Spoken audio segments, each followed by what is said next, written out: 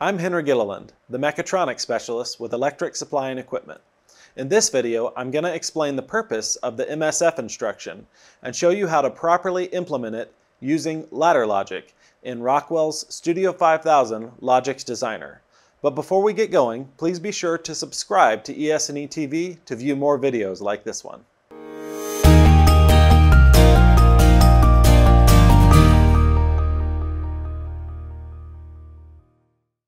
The MSF, or Motion Servo Off instruction, is the integrated motion instruction that is used to disengage the position control loop for a servo.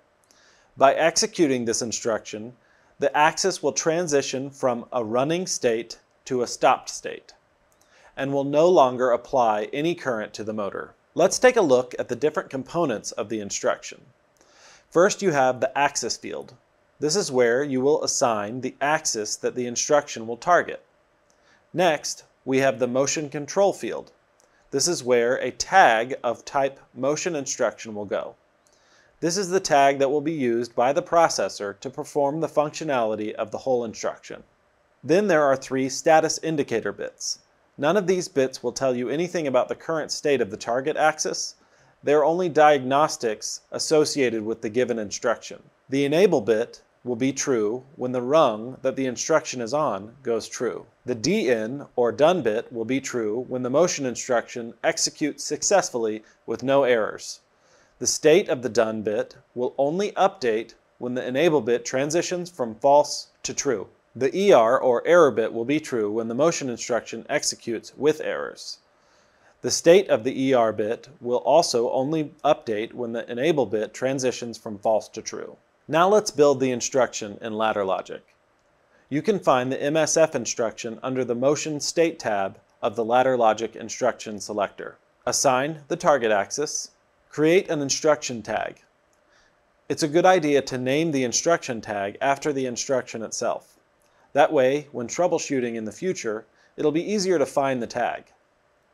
Now right-click on the label and select New in order to create the tag in the tag database. As mentioned earlier, the tag will be of type motion instruction. Select Create, and now compile the code. In order to execute the instruction, the rung the instruction is on will need to transition from false to true. To do this here, we'll toggle the bit on the rung. As you can see, when the rung is true, the enable bit is true.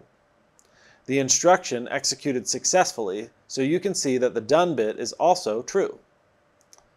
You can also see that the axis changed state from running to stopped. When the rung transitions from true to false, you will notice 2 things. First, you'll see that the enable bit transitions to false. Second, you'll see that the axis state does not change. It remains in the stopped state. This is because all motion instructions are one shot. This means that the only time they execute or perform any action is when the enable bit transitions from false to true.